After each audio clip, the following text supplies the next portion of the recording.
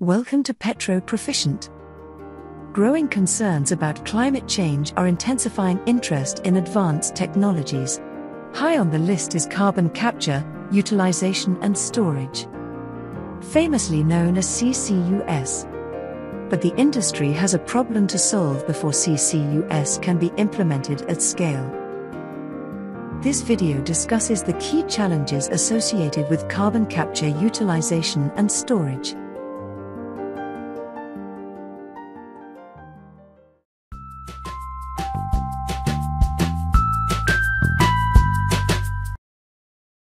The changing climate is causing considerable social unrest and interest in advanced technologies to reduce emissions in hard-to-abate sectors, such as cement, steel, power generation, and transportation.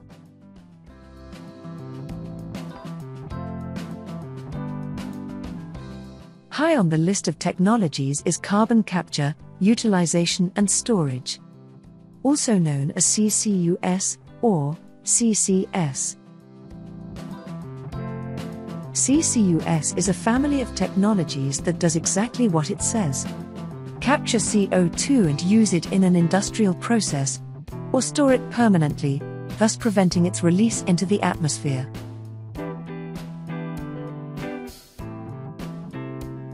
With the growing popularity of this technology, CCUS has become a buzzword, and a number of industry professionals and climate activists have started advocating the use of this technology.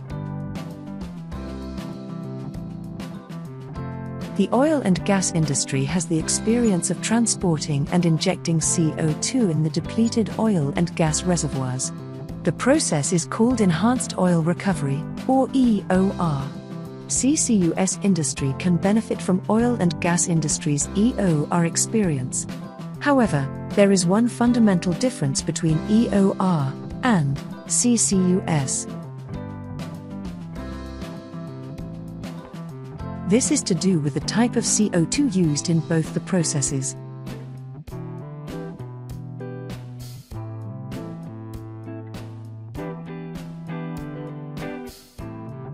The industrial CO2 stream has several impurities. Let's look at the composition of CO2 stream used in enhanced oil recovery process in the United States. The CO2 stream mainly comprises of CO2, 92 to 95%, methane, 0.2 to 9%, nitrogen, 0.2 to 4%, H2S, 0.002 to 0.09%. The stream has very small percent of water and oxygen. The CO2 used in enhanced oil recovery has to be of uniform specifications with minimal impurities.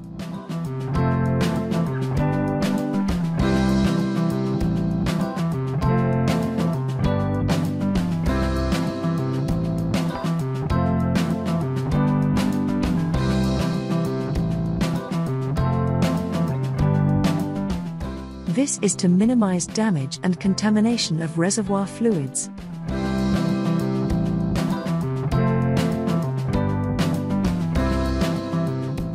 The CO2 streams with minimal impurities and controlled conditions will bring very few operational issues.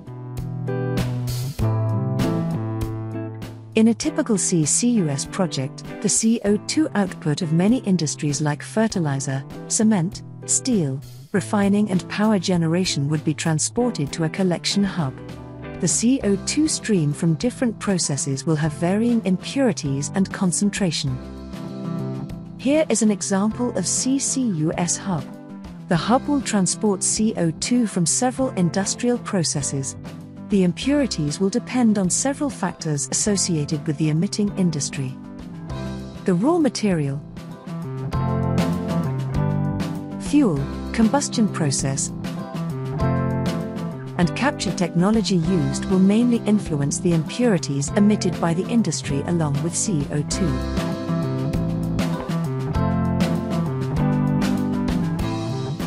CO2 along with impurities such as sulfur oxide and nitrogen oxide have not been transported and injected in the oil and gas reservoirs. Their impact on the pipeline infrastructure and injector wells casing, and tubing is still under research. Removing impurities from the CO2 before it is transported impacts the cost and overall economics of the project.